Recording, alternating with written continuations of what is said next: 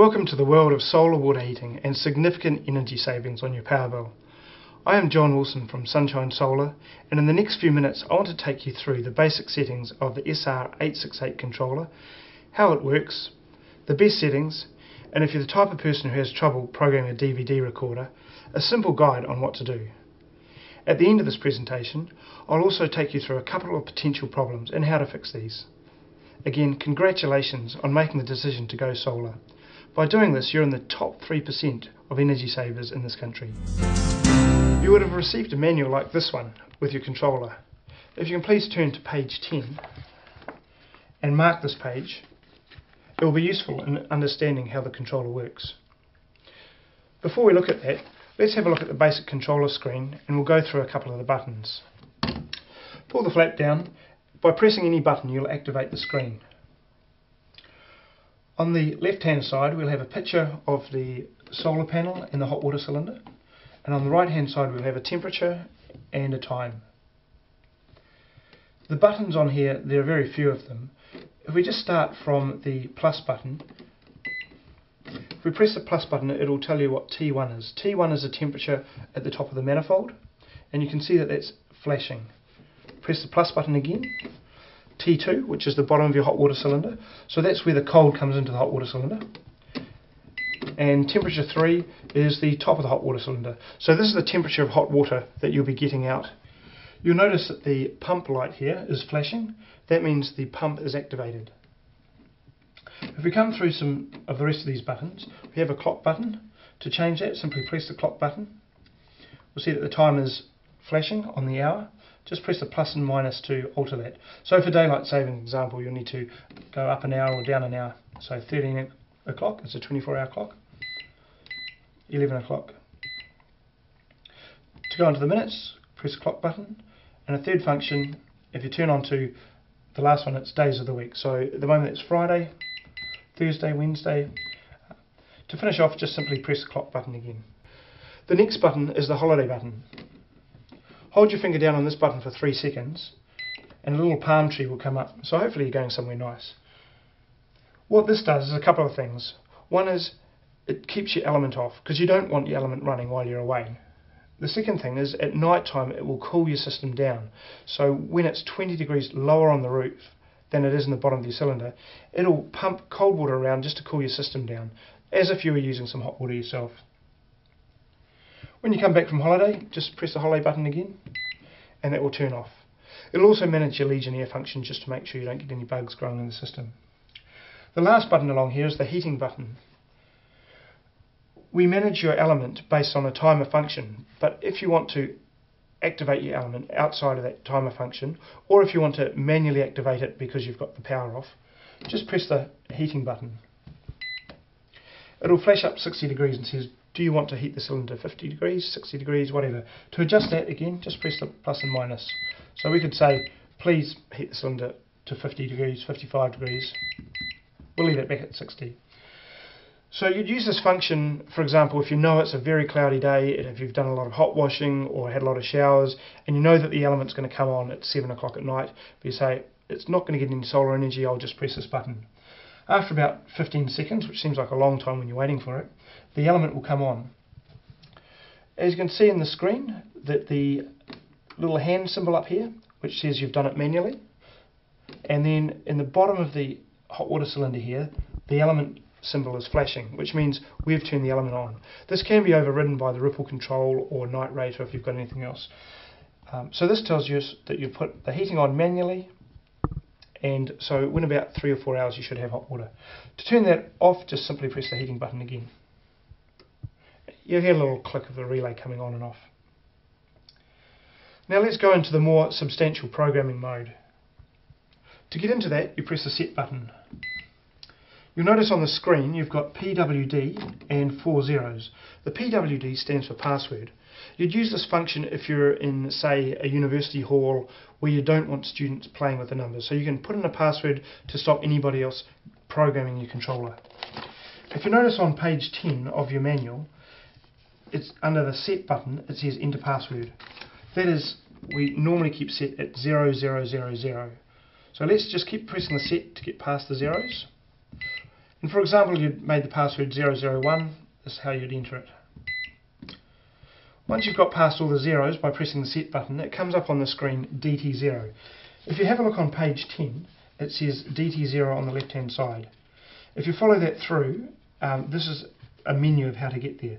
If you want to know what each of these codes are, you come across to page 11, DT0, switch on temperature difference, and if you want to know more about the function, that's in the rest of the book. If you leave the controller for about 5 seconds, it will just revert back to the existing programming. So let's get through that again. Through the password, DT0. DT0, according to the book, is switch on temperature difference. The set button, and that will tell you what figure that's at. We've got this set at 12 degrees. So that means when the roof is 12 degrees hotter than the bottom of your cylinder, there's enough energy for the sun to circulate and capture that energy. You can make that more or less. 12 degrees is a good average. If you've got a long distance between your hot water cylinder and your solar panel, you might make that up to 15. If your solar panel is right above your cylinder, you might go as low as 10. To go backwards, you can either press set, and that will keep that, or escape. To come across to DTF, which is the next thing on page 10 there, you just simply press the plus button. That will take you along the menu tree.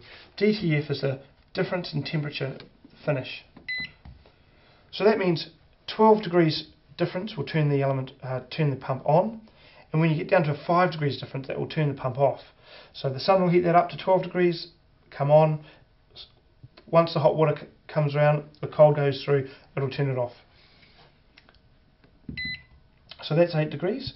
Again, you can make that lower or higher. For a solar cylinder where you've got probe pockets, you might make that as low as 4 degrees. For a retrofit cylinder where you're attaching, you'd make that up to 8 degrees. The next function along the menu is called timing heating. Press set button to get into that menu. This is timing heating 1 on. There are 3 time zones where you can switch your element on. So we've got the first time zone to switch the element on during the day at 1 o'clock in the morning. Press the set button to go into this, and we can see that the 1 o'clock is flashing.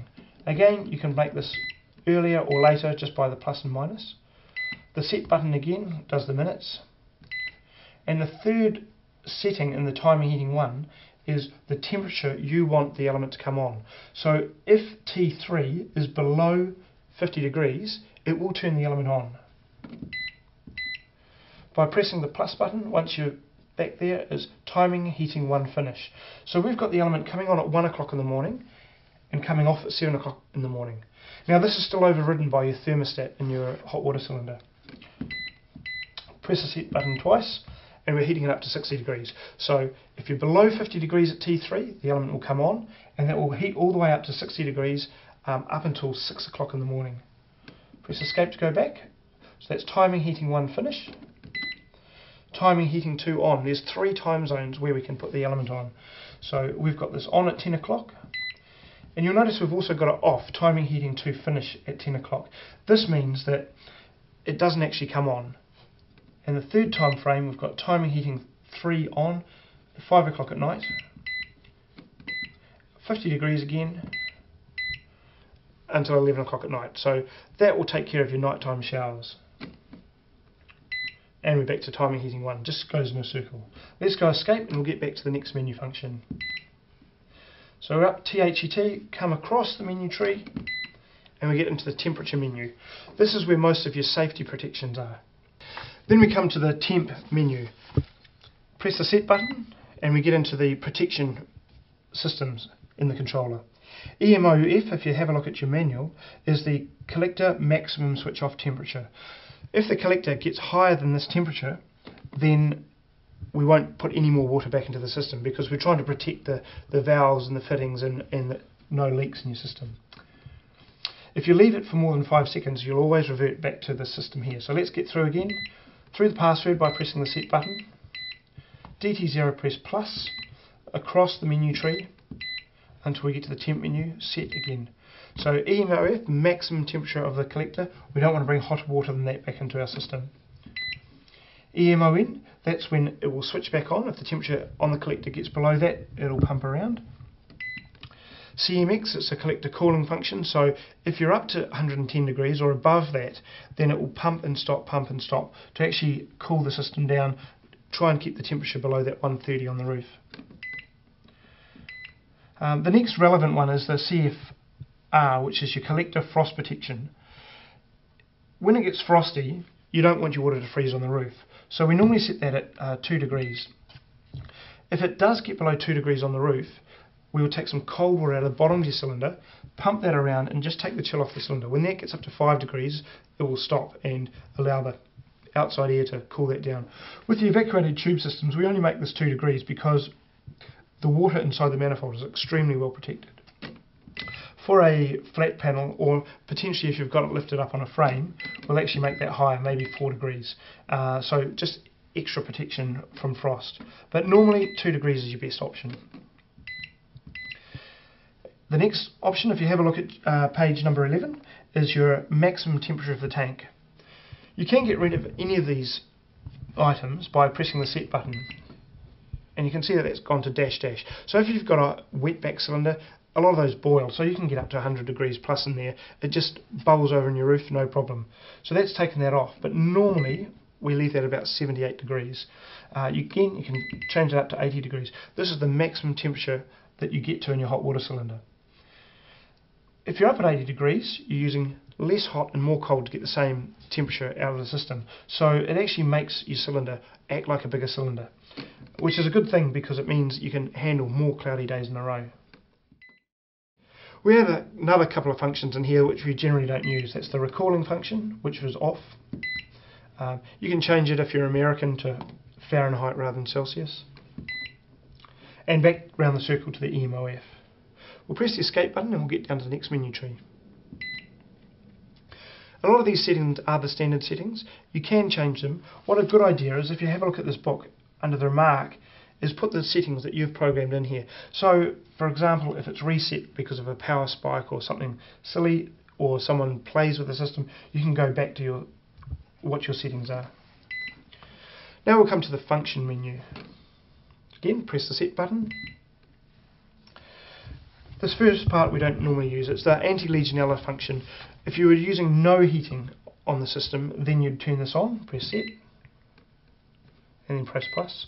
That would turn that on. What this does is every 48 hours it'll heat your whole cylinder up to 60 degrees to stop the bugs, but you don't need this with the programming that we're putting in. Escape to go back one, and plus. Again, this is another one that's not normally used. It's a circulation function. So let's just put it on and let's see what happens. It says 40 degrees on there. Again, you can change this up and down, and we'll go back and see what's happened to our screen. You notice now how there's another pump in the system. If you've got a hot water cylinder or a tap that's a long way from your hot water cylinder, and you want to be able to get some heat down there, so when you turn on the hot tap there's always hot there, rather than waiting for the cold to come through the system, we'll run the circulation function. It requires an extra pump and an extra temperature monitor here. This system here is actually flashing at the moment because we haven't plugged in T4, which is this measurement here. But what would happen is you put a probe on the return line. If that gets below 40 degrees, then it will run the pump and keep hot water in the system. Let's turn that off because we're not using that at the moment. So again, set through the passwords,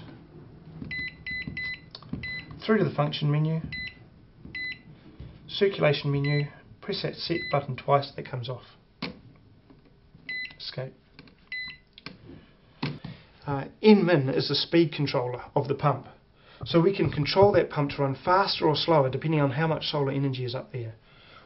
When the temperature on the roof gets that 12 degrees hotter than the bottom of the cylinder, we'll run at 30% speed of that pump. This is the minimum speed, but for every degree above that 12 degrees, the pump will pick up speed so that the solar energy won't take off if there's intense sun to the bottom of the cylinder. So 40-50 degrees is the minimum, but normally it's set at 30 degrees. To get this running effectively, you need your pump to be running on speed number 3, and I'll show you a bit about the pump a bit later.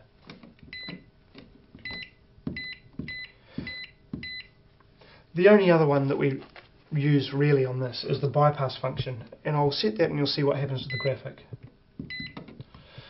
So once the cylinder gets to 75 degrees, we're putting in this bypass. Let's see the controller. You'll notice now that there's an R1 and a little symbol there, which is symbolic of a radiator. We can dump excess heat from the hot water cylinder to somewhere else. For example, a pool, for example, a radiator, for example, just somewhere to dump the heat so your cylinder doesn't get too hot. Again, as you've got P1 flashing here for the temperature on the roof being hotter than the temperature at the bottom of the cylinder, when R1 is activated, that will flash and you'll see exactly the same thing. This is extremely good for mains pressure systems where you've got a very large solar array, or example, if you've got a wetback as well in your system and you want to dump that heat to maybe a fan convector or a radiator down the other end of the house. Let's get rid of that.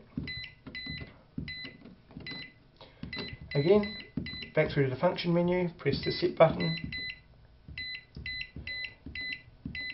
through the bypass, and double click to take that off.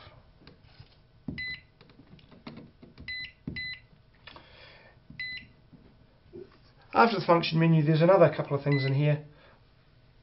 Running things on manual or hand control, how to adjust the password, and a few other bits and pieces.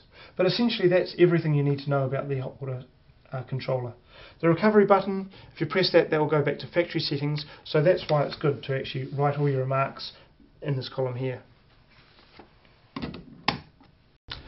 I'd just like to show you through a couple of the major features of the control system. First of all, we have the pump here. It's a bronze pump, so you don't get any rusting. And as I've said before, here's the speeds on it. We've got speed 1, speed 2 and speed 3, which basically relate to the amount of power that's going to the pump. Please keep it on pump number 3 and let the speed controller on the controller run that. Secondly, we have a non-return valve. There's a little arrow which I've made brighter with this black vivid. That shows you the flow of the hot water cylinder. If you haven't got one of these in your system, you're likely to thermosiphon at night time, which means things will cool down, you'll cool your system down. So make sure one of these is installed. Next we've got the thermocouples. These measure temperature. The grey one, this is for measuring the temperature in the hot water cylinder. The black one, this is for measuring the cylinder on the roof. It's essential that you get this for the roof and these for the hot water cylinder because they have different resistances. If you get them the wrong way around, you'll get bad measurement. The reason why we use different ones is for the failure mode. We want this to fail cold and we want this to fail hot for safety. And the last feature is the steam vent. This goes on your roof next to your manifold. This has a little float inside of it, so if you get air or steam in the system, the float will drop.